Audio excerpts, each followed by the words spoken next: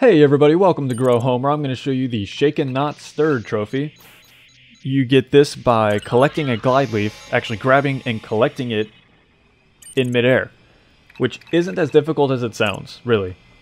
Now I'm going to telerouter number 7 here because there's a glide leaf right next to it, and I recommend doing this after collecting all 100 crystals so that you have unlimited boost. If you're pretty good with your boost, then you could probably do this after 60 or 80 crystals, but you're definitely going to need boost to get this done.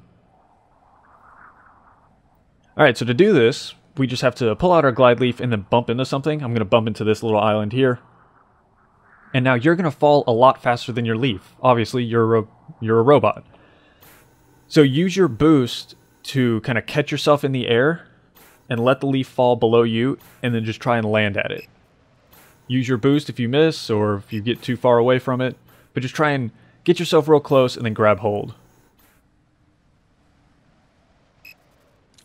You should have plenty of time before you get close to the ground to pick it up, and there you go.